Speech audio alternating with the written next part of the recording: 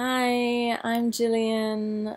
Pleasure to meet you all. I'm 31 years old. I'm from Hong Kong. I'm half Chinese, half English. And I've just been diagnosed with stage 3 brain cancer about a month ago after I had surgery to remove a tumor.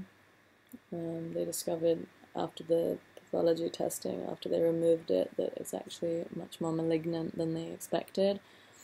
And the doctors are now prescribing me 6 weeks of radiation with concurrent oral chemotherapy, followed by a further 6 months of chemotherapy. Normally, I am against such methods of treatment as they completely destroy the immune system, and I'm very much into a believer that the body can cope with anything given the right immune system boosting therapies. However, I have discovered over the last few weeks that even though the choice has been mine what treatment I'm going to do, I've run into enormous difficulties with my family, with doctors, trying to get people to understand that I want to preserve my body as best I can. So I've kind of come up midway, and I'm going to do the conventional treatments first, and then really work hard on building up my system again afterwards.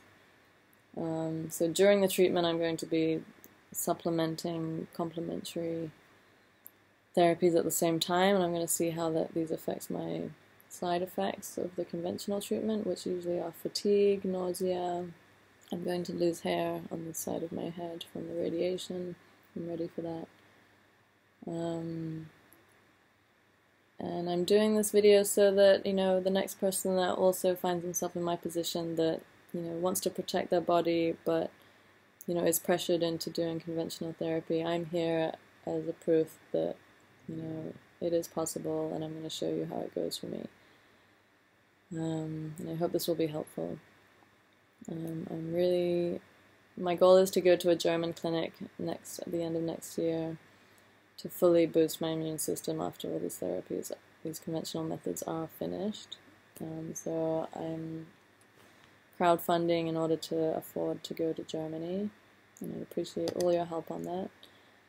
And yeah, I will see you in the next video. Thanks guys, bye!